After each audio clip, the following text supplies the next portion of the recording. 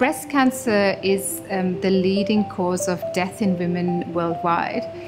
And what's always driven me in terms of research is really to be able to make a difference to people's lives. What we are really interested in trying to find out is trying to detect cancer cells within the blood. These cancer cells could be an indication of how aggressive a tumor is. We're trying to use the blood instead of using a tissue biopsy because it is a lot less invasive for the patients because it's just a matter of taking blood. So ultimately, we hope to be able to develop a diagnostic assay that doctors can use in the clinic so that they can better treat their patients. What I'm focusing on is using high-resolution microscopy to examine different biomarkers for expression or lack of expression in cancer.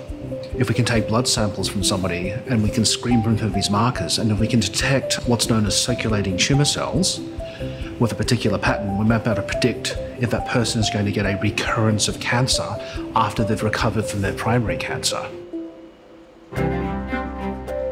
I think it's really fulfilling to see that the work that we have done in the lab to try and get that to actually to the patients gives us a little bit more push and drive to actually achieve the goals that we want to achieve.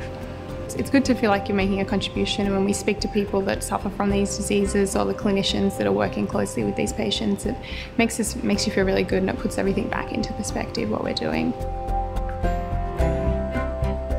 This sort of work is extremely expensive because all the reagents cost a lot of money. It's dependent on technology, which costs a lot of money. We need expertise of researchers who can carry out this work. Funding from the community, even small bits of money, are crucial to keep the work progressing rapidly.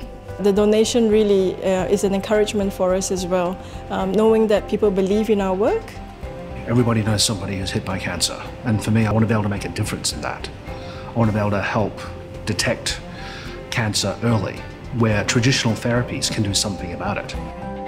This would be a major breakthrough for people worldwide who suffer from cancer.